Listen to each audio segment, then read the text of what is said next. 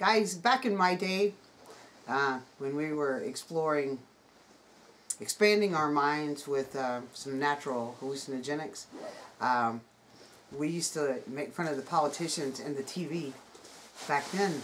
And I just showed Kenny what we used to do. So I'm going to use this now. This is how we described it, and you have to understand the frame of mind. But now you remember, I'm going to be acting like I'm a politician. And so here we go. Bear with me. This is my box. You cannot see this box. But when I put this box, but when I take it off, you can. And that's kind of how we summed up propaganda right back then. But now the propaganda's gotten so much worse. I think I would need to say, this is my box. You cannot see this box, but when I take it off, you can.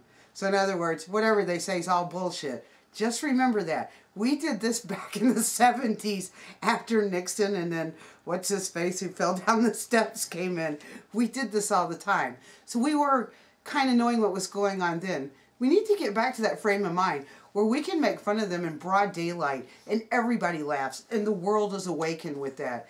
That was just us then. Everybody I knew did this. We all had something to... If somebody did this, we knew it was bullshit and propaganda everywhere I went back then. I just wanted to share that with you. Peace, love, and I love you all.